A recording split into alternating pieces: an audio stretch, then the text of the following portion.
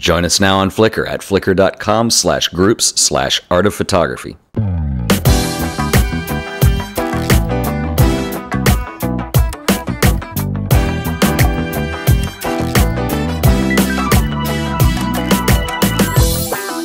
Welcome to the Art of Photography, everybody. I'm Ted Forbes. Today we're going to talk about metering without a light meter. Now, let's say that you're using an older mechanical camera, or maybe you're shooting on a DSLR that uses, and you're using some older lenses that the camera's not designed to go with. A lot of times you can still shoot with those, but you do lose your metering capabilities. Well, what can you do? You don't have a light meter with you.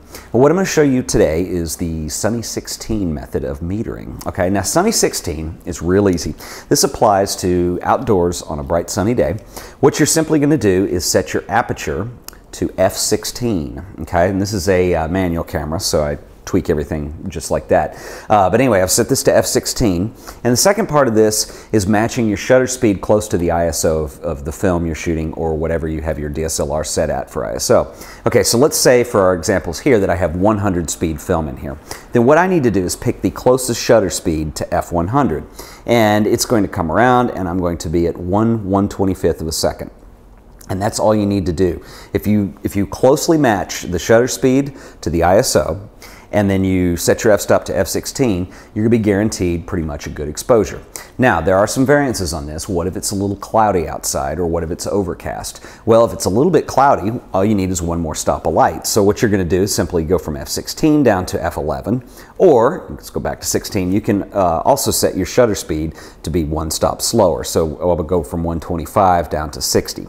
And that will kind of have a reasonable effect when I get a little bit of overcast light in there with clouds. Now, if it's really overcast, like it's legitimately cloudy, looks like it's going to rain, you may need to give it another stop beyond that. So I would go from 60 down to 30, or I could stay at 1/125th and adjust my aperture ring from 16 past 11 down to 8 for a really overcast day. So that's basically how that works. And if you have trouble kind of defining what is a little bit cloudy, what is overcast, what I like to do is I just use the shadows you see on the ground, and it depends on how defined the edge is. If it's really sunny out, you're going to have a really crisp, clean line around the edge of your shadows, and that you're pretty much going to go straight on Sunny 16 for something like that. If the shadows have a little bit of blur to their edges and they start to lose a little bit of their contrast, then you probably want to open it a stop to f11.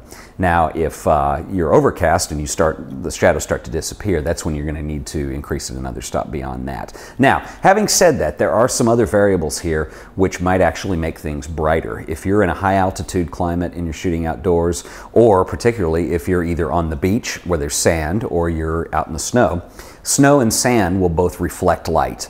And in that case, I would actually give the aperture another stop down. So if you're set at 100 speed film, 125 of a 1/125th of a second is your ISO, and you're at f16. If you're shooting either on a beach where there's sand, or you're shooting in the snow, what I would do is come down to f22. And if you don't want to stop down that far, and sometimes lenses get weird when they're stopped down too far, you can just adjust your shutter speed. And I want to make this go one stop faster, so I would take it from 1/125th up to 200, and you're good to go there.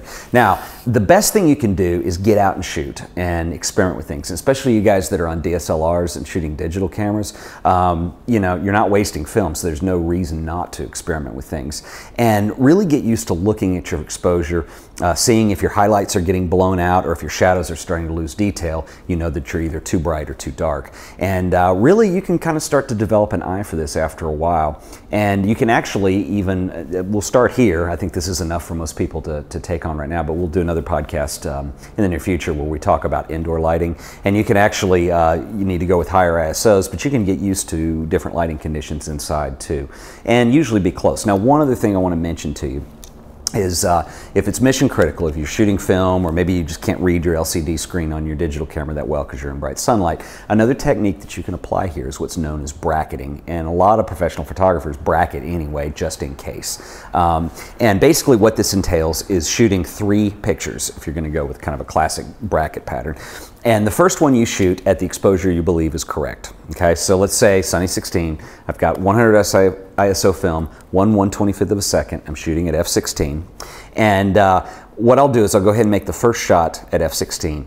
I'll take the second shot at f11, I'll overexpose it one stop, and then I'll do a third shot at f22 underexposed a shot, or you could do this on the shutter dial too, just in one stop increments. And usually what this does is it just kind of gives you a little bit of leeway to go with. A lot of times in a professional situation, even if you've metered, just in case, to make sure your color saturation is just right and your exposure is just right, a lot of photographers will at least bracket in a third of a stop in either direction, if not a full stop. So anyway, a little bit of bracketing ensures that you're going to have another shot to play with in case the first one wasn't exposed correctly.